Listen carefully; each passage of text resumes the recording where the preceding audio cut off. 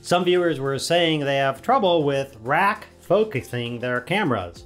Most think of rack focus as a quick refocus shot from one subject to another. Rack focus simply means changing the focus of your lens while shooting, and speed isn't a factor. Let's first look at doing this by hand. Here's a slow rack in. You can usually pull it in slowly, and by watching the LCD screen, you're going to see when you're in focus.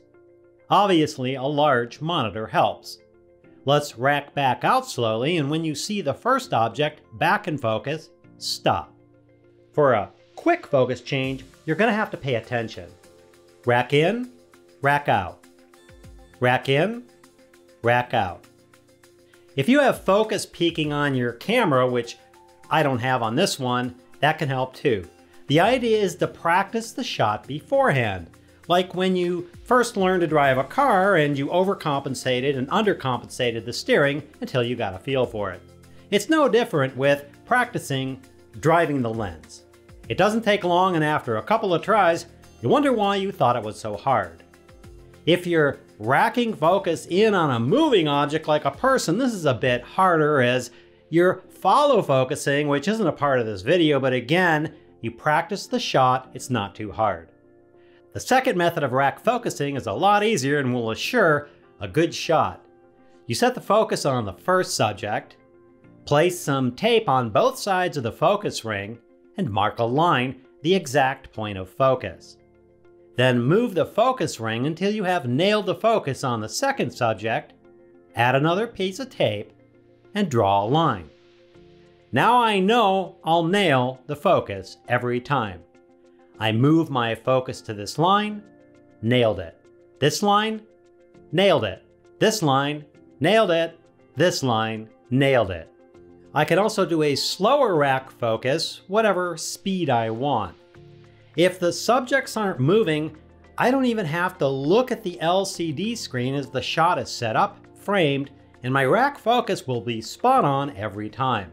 Now, if you have autofocus built into the camera with a touchscreen, it's really nice. This $300 camera is great. I gently touch the thing I want to focus on and it racks to it. I touch the other object and it racks focus to that one. Here we rack back in and I touch again and I rack out. I'm barely touching the screen, and as you can see, the camera is barely moving even though it's on a shaky light stand. Rack in, rack out. That's the easiest way, although you don't get control over the speed of the rack, at least that I know of, as I just got this camera a few days ago.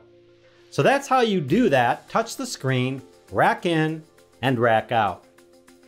Here's another method of pulling and racking focus.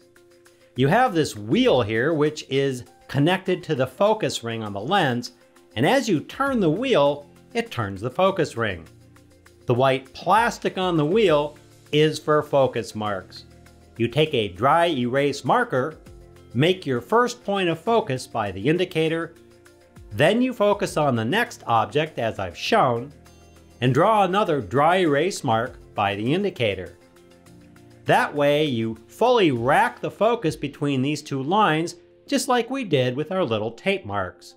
That should answer our viewers' questions and concerns, and yes, there's a lot more to this subject, but that should give you enough information to get good rack focusing.